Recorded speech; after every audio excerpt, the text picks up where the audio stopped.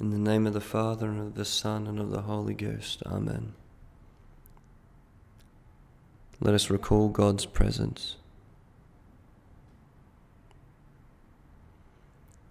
My sweet Jesus, I know you are ever present with me. Grant me the grace to deny myself earthly comforts, as you so perfectly did in your passion.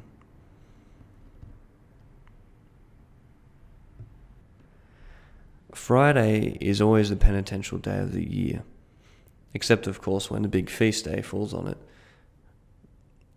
It is so, especially in Lent, a time to fast. How you do that is up to you with the help of God and a spiritual director or regular confessor. But the Church does guide us on the matter. No meat on Fridays can be practiced throughout the year, but it is especially asked of us on Lenten Fridays. Also, practically, to fast is to go without a meal or so. It can be done by having half portions in one full-size meal. Either way, it's meant to hurt. It's meant to be uncomfortable. But you, O soul, must find everlasting comfort in your Father in heaven. Turn away from worldly goods and face the everlasting good himself, our Lord and our God. Food and sex are not just desirable by man, but they're also necessary for the maintaining of man.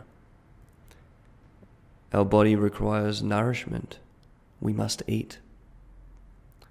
The human race requires newborns in order to continue to populate the earth. We must procreate. God has made these things desirable because they are necessary for the continuation of God's goodness on earth. This is what makes abstaining from food so powerful. Sex should only be occurring in the right context of marriage, and so not everyone can give up sex. Everyone, however, can give up food in order to grow the muscle of the will and to offer it up to God as an act of love. If you fall into habitual sin, you need to begin habitually denying yourself. The Church Fathers knew that fasting is integral to gain control over oneself, over our desires, so that we may be able to rightly order them.